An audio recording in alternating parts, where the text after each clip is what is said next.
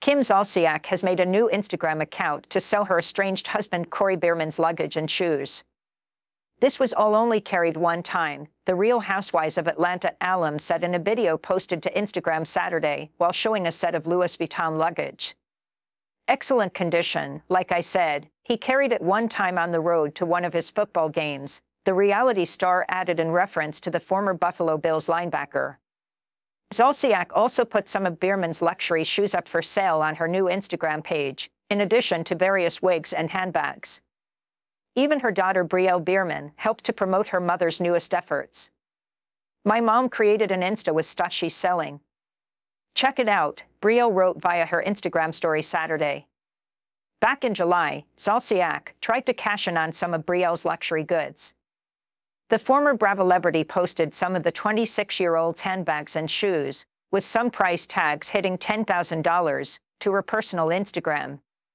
For more Page 6 reality TV updates, Zolciak, 45, told fans that they can pay her via the cash-transferring app Zelle, and she will ship the item out that day. Zolciak and Biermann's marriage has been on the rocks for quite some time, with the retired NFL player, 38, filing for divorce twice this year.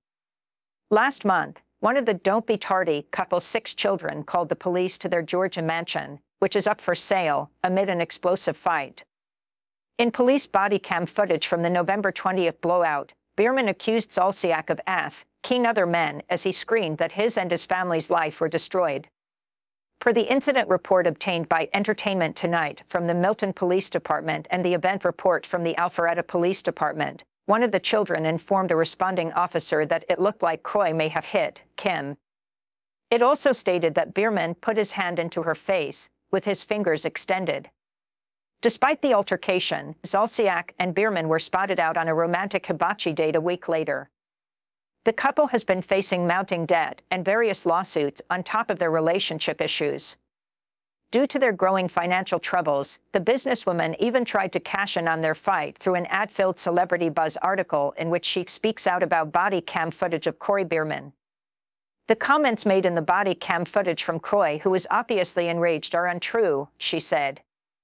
"I vehemently deny any allegation that I have been unfaithful to Kroy at any point in our 12-year marriage. Any claim to the contrary is downright false, baseless, and slanderous." The multiple clickbait articles Zolciak has promoted on her page are one of the various methods she has used to acquire extra dough to pay off the hundreds of thousands of dollars she and the former athlete owe.